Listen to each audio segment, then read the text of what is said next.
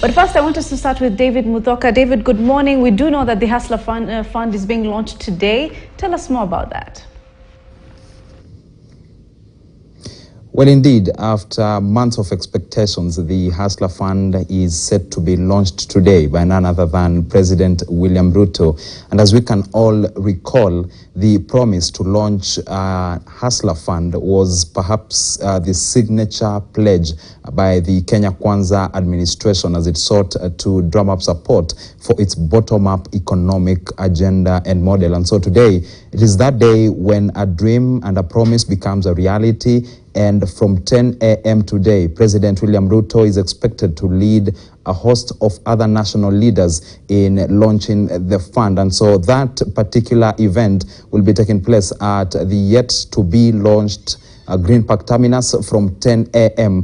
With President William Ruto, the main guest. Of course, he will be accompanied by Cooperatives and MSMEs Development Cabinet Secretary Simon Chelugui, who has in the past few weeks been building up the tension, for ahead of the launch of the Hustler Fund. And so we are set to see one of the products of that fund being launched today, and that is the personal finance product, where any individual, so long as one is 18 years of age and above and is a holder of a Kenyan identity card, will be eligible for loans from 500 shillings to 50,000 shillings. And so that is just one of the products that are in the Hustler Fund. And just yesterday, we did run quite a detailed story on the Hustler Fund at 7 p.m. for Lucy's I'm a Hustler, and at 9 p.m. The Hustler's Promise, where we delved deeper into the questions that a majority of the hustlers have had on the Hustler Fund. And so today, it is quite a big day for the Kenya Kwanza administration and, of course, for the hustlers who will be seeing that product and that fund be operational from today. And so we'll be looking and training our eyes on that particular launch just to see what more the president and the cabinet secretary will have to offer and what more information they will provide regarding the Hustler Fund. Remember, there have been a number of questions, including how can one borrow that fund, who is eligible, including how much money one is entitled to, as well as when can one repay and how much one can repay.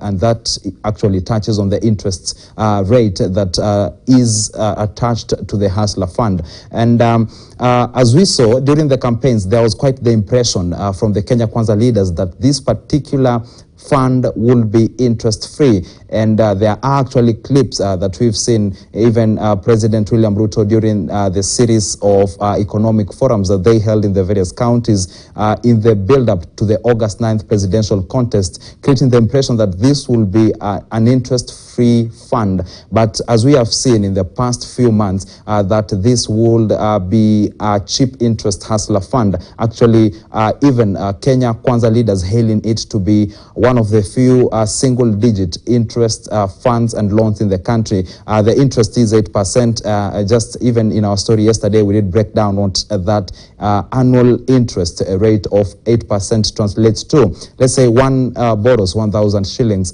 with the 8% interest fee, then they will be supposed to repay back 1,000 shillings and 80 shillings. And should they go for the entire 50,000 shillings, then they will be having to repay 54,000 shillings. And so it is quite a big day. Our eyes are on that fund being launched, of course, taking place at the Green Park Terminus. And definitely, it is quite a big day, of course, for the Kenya Kwanza administration, even as it seeks to implement and fulfill one of its key promises within its first 100 days in office. But Fatia, we do have more political happenings taking place in the country today. Of course, after a temporary halting of the vetting of principal secretaries, that particular exercise that is being conducted by the National Assembly is expected to kick off again today. And it is expected to be done expeditiously. Remember, Parliament is supposed to go on a long recess, a long break from 2nd December, and that is actually at the end of the week. And so this means they are quite in a race against time to ensure that every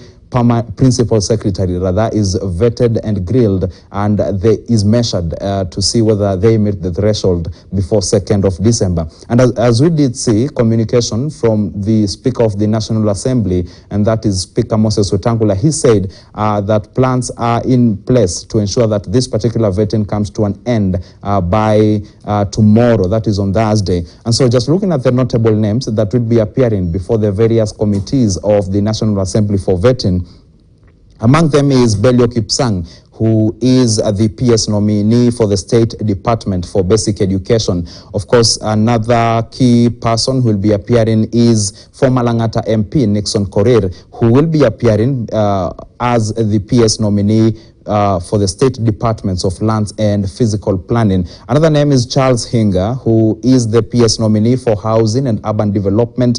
Jonathan Mweke, who just recently vied but lost in the Kitui gubernatorial election, will be appearing as the PS nominee for Sports and Arts. And just one final name, that is that of Edward Kisiangandi, who is the PS nominee for Broadcasting and Telecommunications. So we are going to see what will be taking place there, even amid reports that this particular vetting is more or less like a rubber stamp, because it is believed that the names that have been fronted there, all of them 100% will be successfully vetted. And so we are going to see whether some of the issues will be coming up, touching on a number of PS nominees, and maybe whether this will be stumbling blocks ahead of their anticipated entry into office and to begin their work. And away from that, today was quite a day when the Azimio la Umoja One Kenya coalition had planned to begin